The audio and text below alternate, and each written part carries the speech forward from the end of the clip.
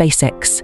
The Elon Musk-owned company known for making rockets for NASA recently unveiled Starlink Mini, a portable satellite internet dish small enough to fit in a backpack. In this video, we'll see how Elon Musk responds to the Starlink Mini product and explore its features. Stay tuned to find out more. Hello everyone, welcome back to the Meee Tvee. If you are new here, please don't forget to subscribe the channel and ring bell icon to get latest videos. Starlink adopters were invited to purchase the Starlink Mini kit for $599, which is $100 more than the standard dish. This offer is valid only for those with an existing subscription. Here is the response of Elon Musk, what he said about Starlink. It's Starlink here too. It's a Starlink to Starlink.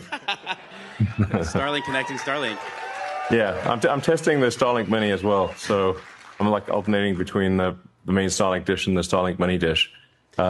Now, to be clear, the Starlink Mini dish is not as good as the regular dish because it's a smaller antenna. It's not as much antenna area as the regular dish. Just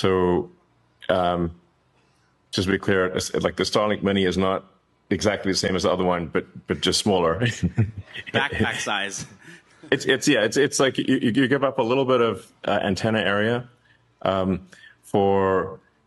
but it's extremely portable. So it's like, I don't know, maybe a quarter of the weight of the regular one, and you'll get about half the bandwidth. So it's sort of, its power to weight, it's like ability to weight ratio is really good. And then you can just put it in a backpack, take it anywhere you want. I think it'd be pretty good as a sort of a backup device for emergency services. Actually, a lot of sort of first responders and emergency services are looking at having that as just because it's so easy to just put on a vehicle. In fact, I know people have put it on Teslas, which is pretty cool. We have Cybertrucks here with them literally stationed on them. Shout out to Tesla Tino and some of the other ones.